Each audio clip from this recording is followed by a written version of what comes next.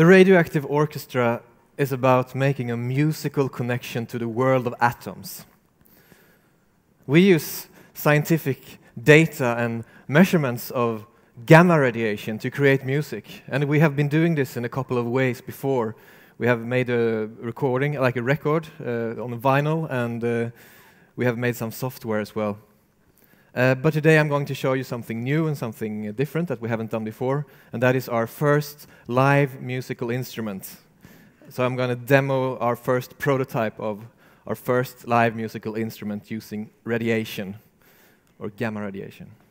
But first I'm going to talk a little bit about physics, so bear with me. Gamma radiation is actually the same kind of radiation as just normal light. It's photons. But the photons have a much higher energy and a much shorter wavelength, so we can't see them with our own eyes. And they come from the core of atoms, like from the nuclei of atoms. And they are released when the atom falls apart a little bit, when it decays. And this happens all around us, all the time. Even in our own bodies, there are 4,000 to 5,000 decays every second. And this lets us know things about the very, very small.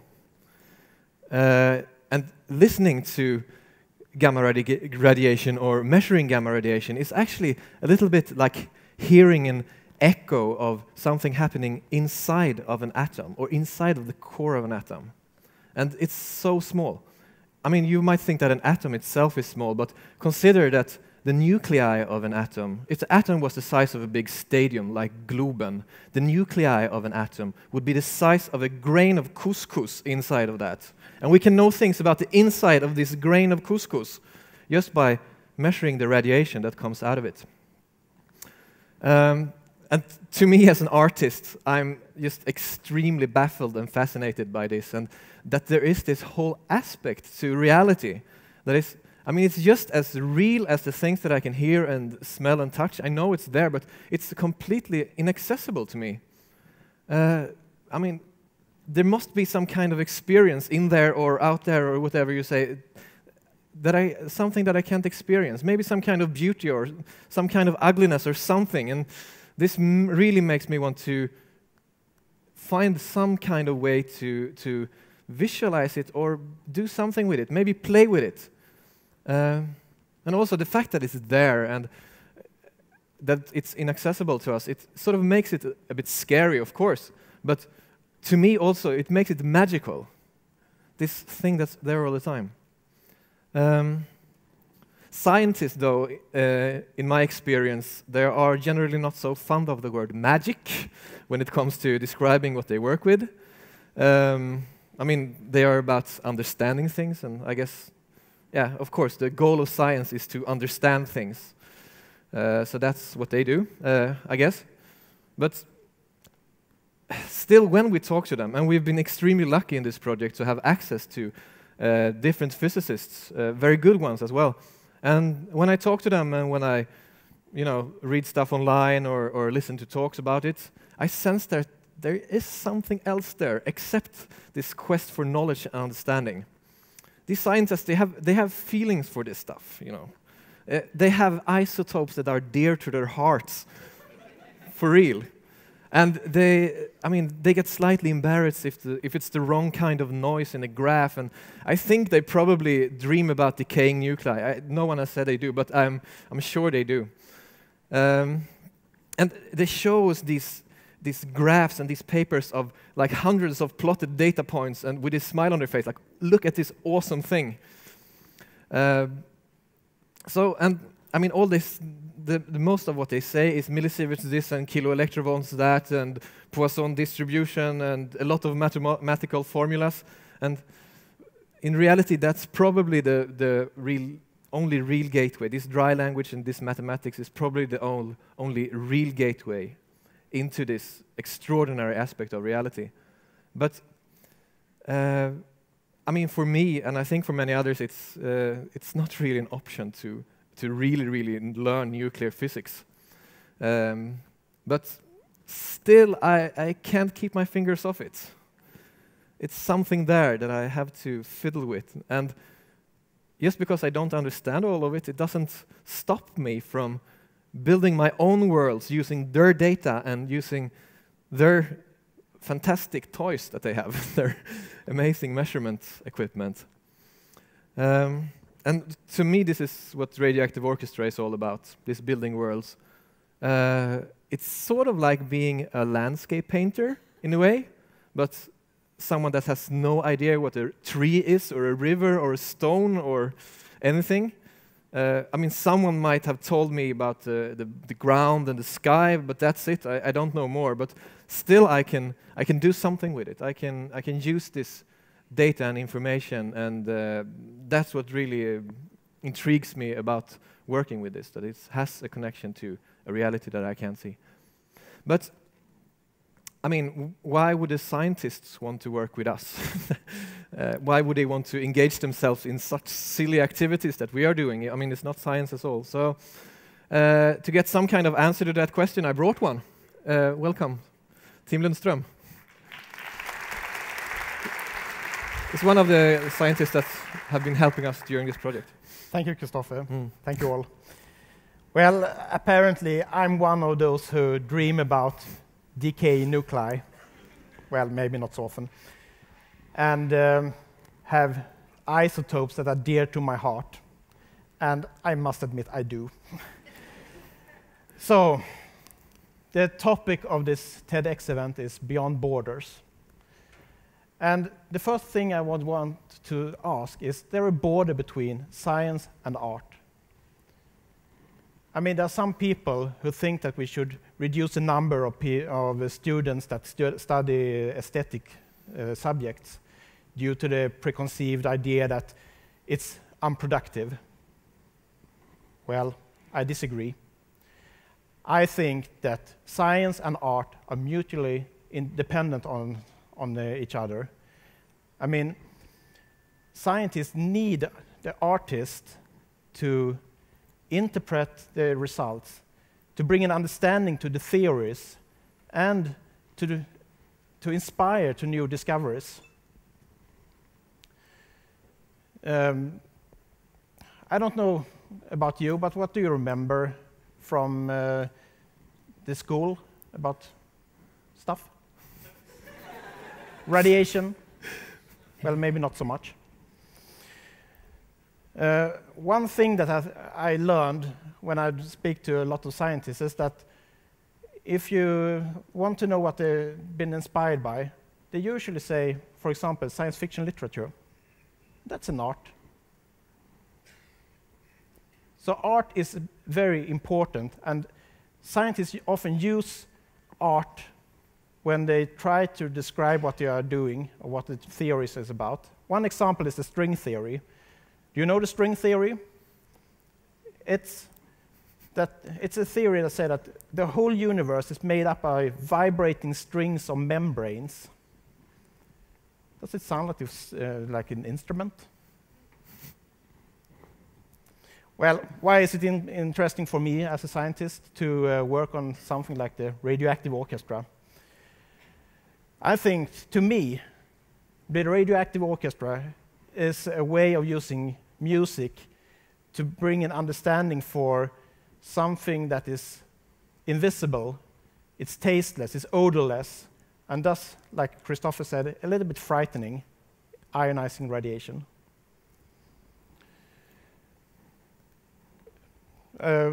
When we started this project, we thought, well, what should it be all about?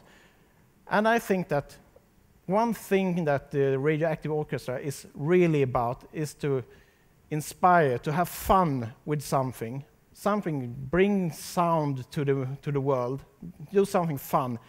And at the same time, we are bringing an understanding for physics, for radiation, for isotopes.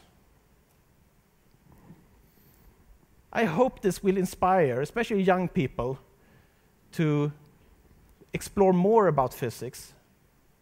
And maybe they end up in a career, a scientific career, or a musical career. And I believe that if they do that, the world had become a little bit richer and a little bit better place for us all to live in. We will now demonstrate our new demo. It's a prototype of an instrument. Imagine this room is full of radiation. Ionizing radiation, radioactivity. It comes from the stone in the walls. It comes from the ground beneath our feet. It comes from the universe. And it comes from within our own bodies.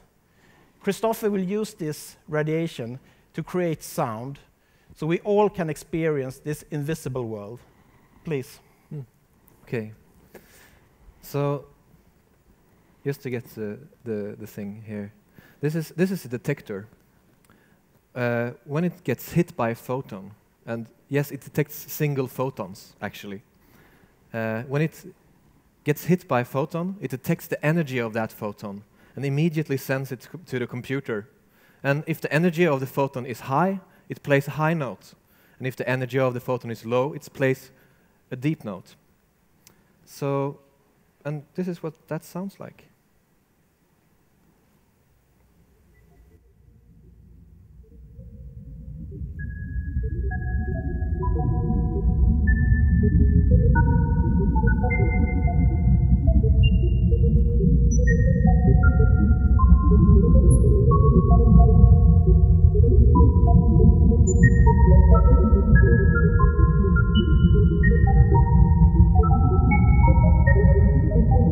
And to show you that I'm not faking this, I have some uranium here that I can bring close to this one, and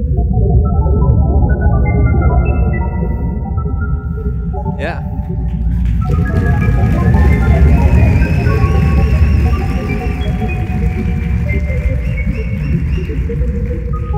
But you know, this is good and all, but I mean, the scientists, when they look at their data, they don't look at all at once. They can look at a section of it, and I mean, we can do that as well. So we can look at like the lower section of what's coming in.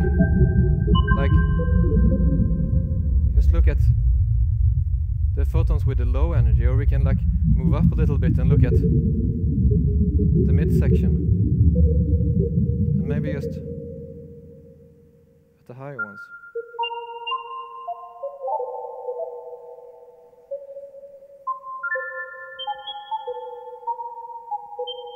And by doing that, I can create different filters.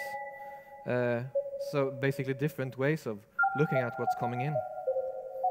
And I mean, I can also look at it all again, but I mean, I can also transpose it. I don't have to have this, because now I have sort of the range of this one is mapped directly to the range of our hearing, but I can make another mapping.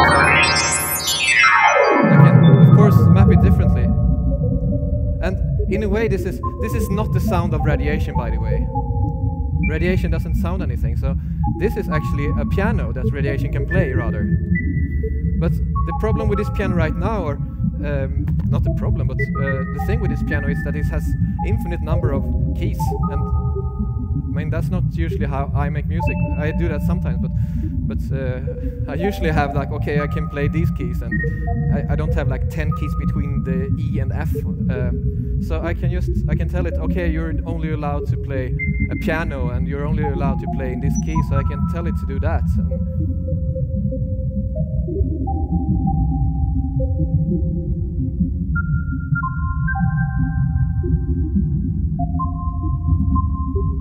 Then it sounds a bit different.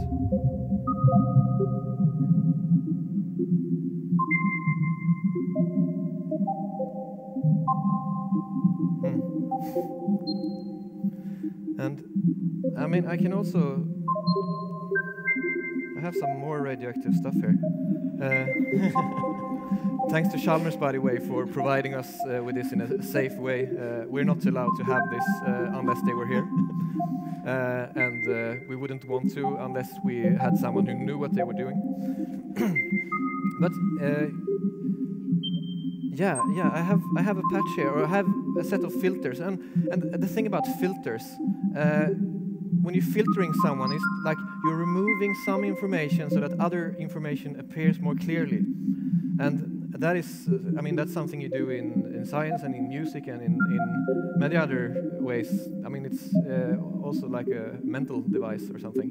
And since the receiving end for this data is our sense of musicality and our hearing, I'm trying to design the filters in a way that it should be pleasant to us to listen to.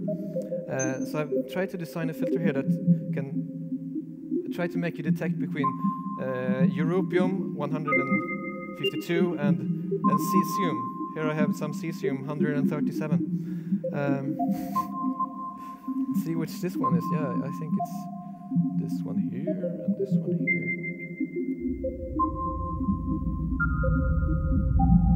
Where is it? It's rather this one.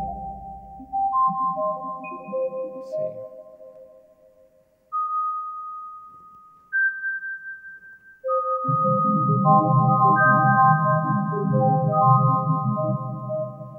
So that was europium, 152, and this is cesium. And you will know. I don't want to tell you what to listen to, but.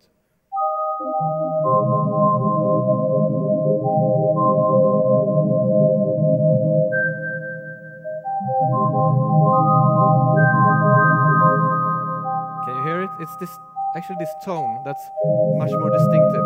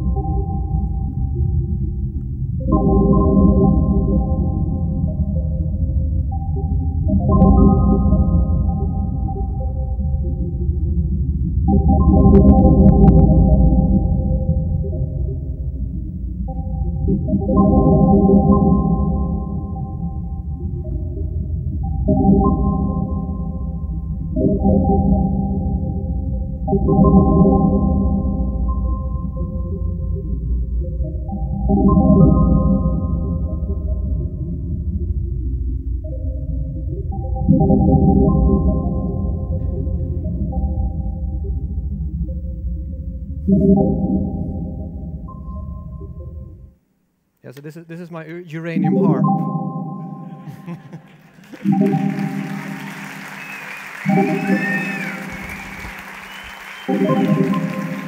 The funny thing about this uranium harp is that the strings, every time I stroke it, the strings will appear in different places at random places. So it's impossible to know exactly where the strings are. It's like